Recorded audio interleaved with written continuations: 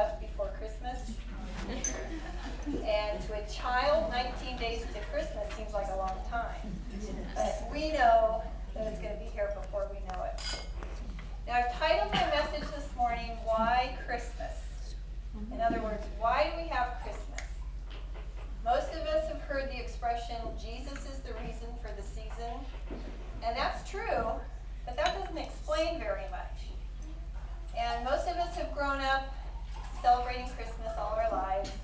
We're very familiar with the traditional Christmas story from the Bible of God sending his son Jesus to be born as a baby.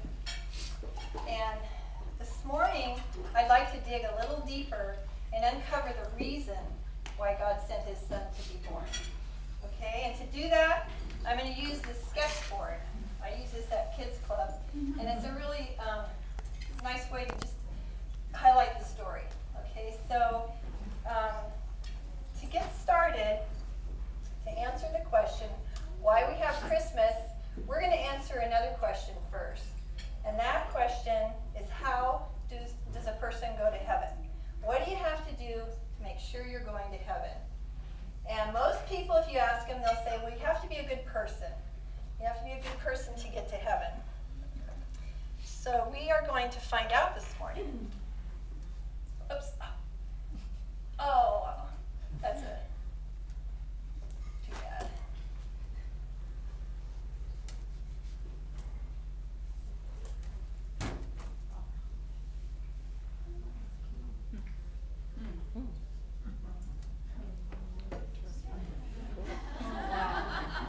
We're going to take a test.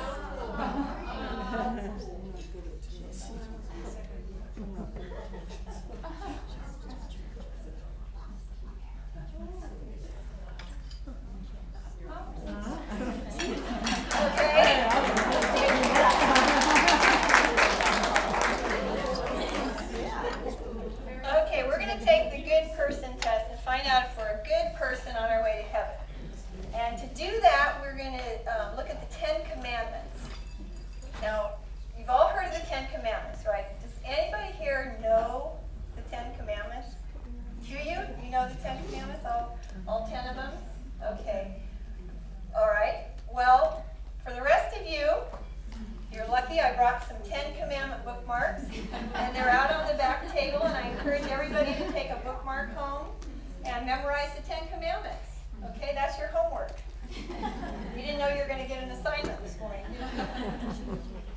Now, to examine ourselves by the 10 Commandments, that's God's standard that he uses to judge us by. And the Bible tells us that it's appointed to man once to die, and after this, the judgment. So we're going to examine ourselves using God's law, the 10 Commandments. And the ninth law, the ninth commandment, is you shall not bear false witness. In other words, you should not lie. So ask yourself, have you ever lied? And if you say no, you're a liar. All of us have lied. Unfortunately, it's just something that comes natural to us. We don't have to teach our children to lie, do we? So if we have lied,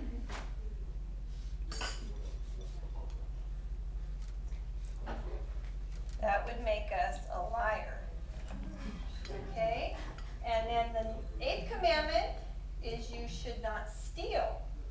So ask yourself, have you ever in your life stolen anything, even something small, regardless of the value?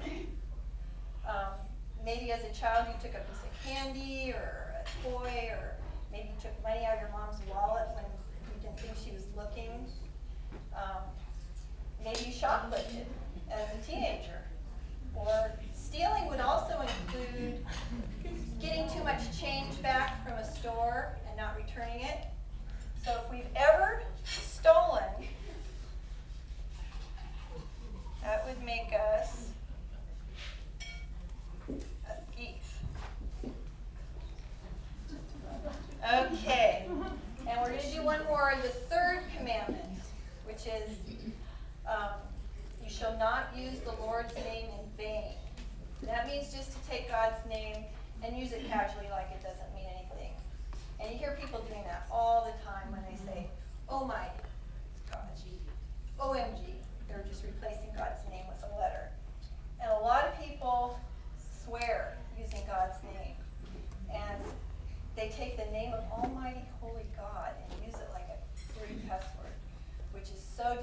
disrespectful.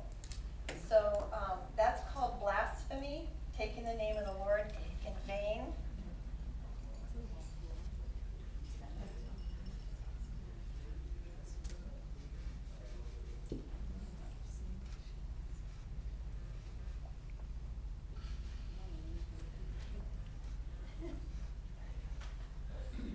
And if we've done that, that makes us a blasphemer. Okay, so just looking at the 3 commandments, we can see already we're in trouble. I know if we looked at the other 7, that we'd find we've broken them also. You might think you're okay with the 6th commandment, which is you shall not murder. But God says if you hate your brother, you're a murderer in your heart. Because that's where murder starts, is with hatred in the heart. And the 7th commandment is not to commit adultery. But Jesus said if you just look with lust, you commit adultery in your heart. So it's not just the action that God judges us by, it's the intentions of our heart. And we can see that we're already convicted of lying, thieving, and being blasphemers. And we have to stand before God and give account for that. So when we die and we stand in front of God in judgment, will we be innocent?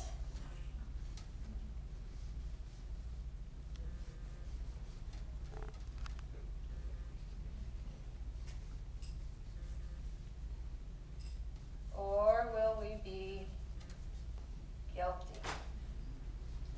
And I think we just proved that we would be guilty. Right? So, we are guilty before Almighty Holy God. If we're guilty, do you think we would deserve?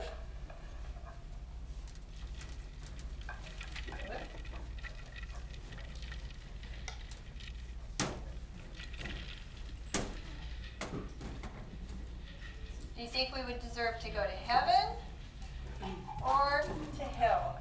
Now, if we're guilty, justice demands punishment, right? And the place of punishment is total separation from God forever in a horrible place called hell. And nobody likes to talk about it. I don't like to talk about it. The Bible describes hell more than it does heaven. It talks about a place of darkness and weeping, torment, gnashing of teeth, and it's forever. So, and many people make light of heaven because it's such a horrible place, but nobody in their right mind would ever want to go there. So I've explained the bad news. Now we've found out that none of us are good people by God's standard, and we're all going to be held accountable for the lives that God's given us. But I have good news, because God is a God of love and mercy, and He's not willing that any should perish. And now we're going to get to the reason why we have Christmas. Because about 2,000 years ago, God sent His Son, Jesus, to be born in Bethlehem. And the angels announced this to the shepherds. He said, "Today in the city of David, a Savior has been born to you. He is Christ the Lord. And this will be a sign for you. You will find the baby wrapped in swaddling clothes, lying in a manger." Jesus was conceived by the Holy Spirit. He was without sin. He was the Son of God. He is the Son of God. He was 100% God, but He was also 100% human. And in the book of John, it tells us that in the beginning was the Word, which was Jesus. And the Word was with God, and the Word was God. And the Word became flesh and dwelt among us. And that's what happened at Christmas. The Word became flesh and dwelt among us. And for about 33 years, Jesus preached through Israel. He performed miracles. He made blind people see. He made deaf people hear. He made lame people to walk. He fed over 5,000 people with 5 loaves of bread and 2 fish. And He even raised people back from the dead. He demonstrated His many people recognized that he was the promised Messiah, the Savior of mankind, and they followed him. But many people rejected him too. And that's the same way today. Many people recognize who he is, the Savior, and follow him, and many people reject him. Now, the people that rejected Jesus hated him, and they had him arrested, charging him with blasphemy, because he claimed to be the Son of God. But the thing was, he is the Son of God. And they had him arrested and crucified.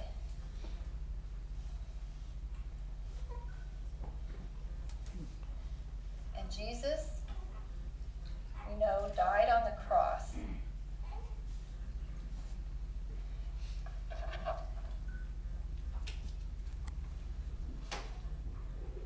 And as Jesus was dying on the cross, God laid all our sin upon him.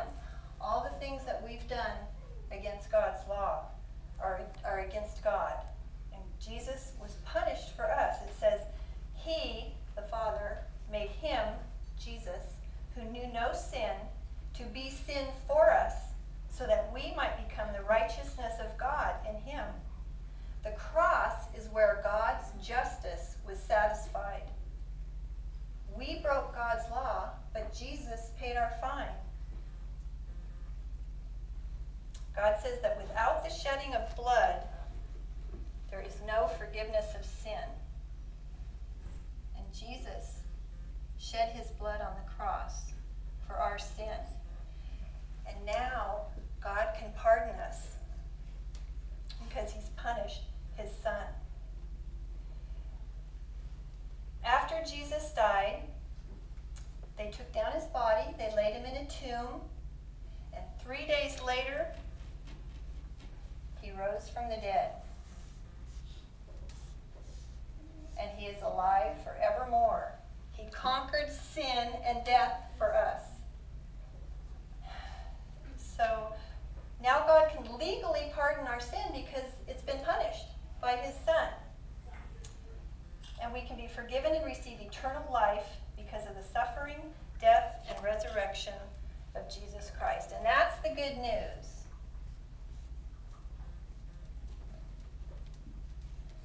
Now we can be forgiven.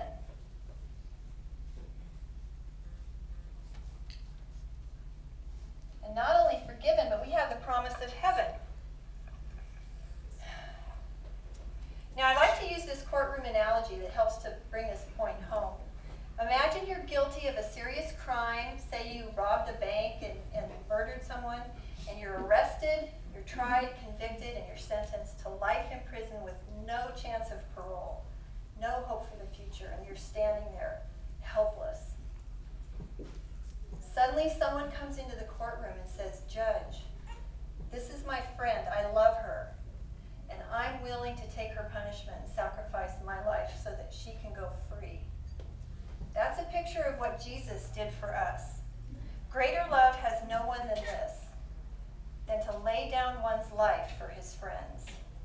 For Christ died for sins once for all, the just for the unjust, so that he might bring us to God. And now everyone has a choice to make. We can either continue in our sin and pay for it ourselves, or we can accept God's offer of mercy and forgiveness by turning from our sin and trusting in Jesus as Savior. And Jesus warns, though, that not everyone is going to trust in him. Wide is the gate and broad is the way that leads to life. Wide is the gate and broad is the way that leads to destruction, and there are many who enter through it. But narrow is the gate and difficult is the way that leads to life, and few are those who find it. And I think one of the reasons it's so difficult is that we have to strip away all our pride and humble ourselves before God. C.S. Lewis said that there are two kinds of people in the world.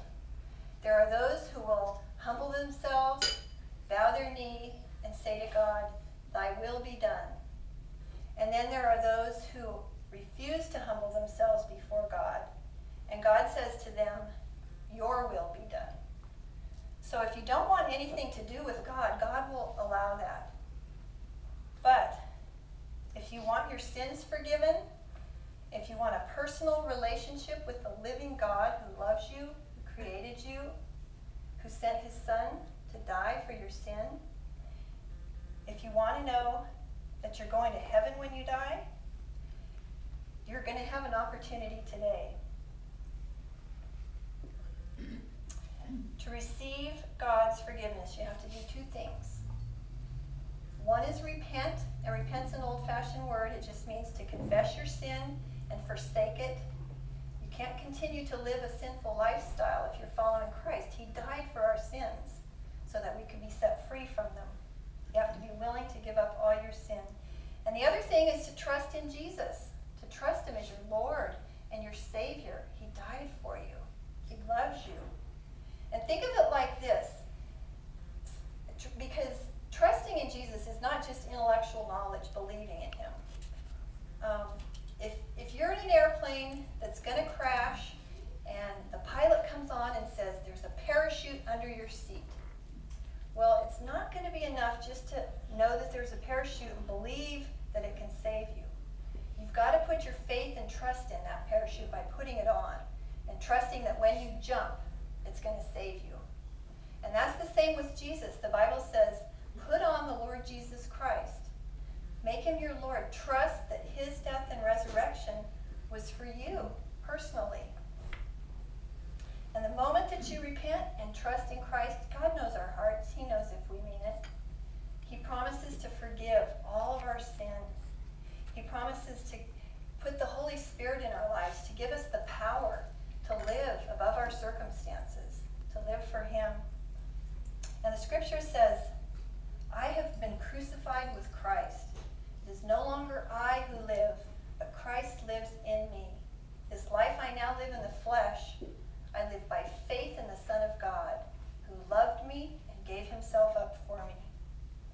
For God so loved the world that he gave his only begotten Son, that whoever believes in him should not perish, but have eternal life.